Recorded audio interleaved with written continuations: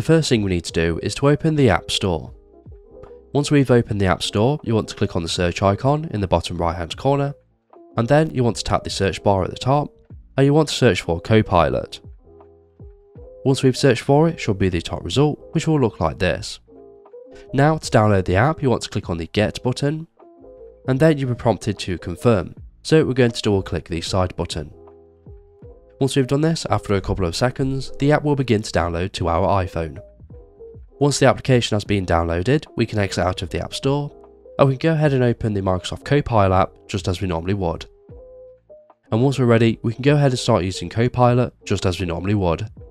Now, in order to see a chat history, you will need to sign into your Copilot account.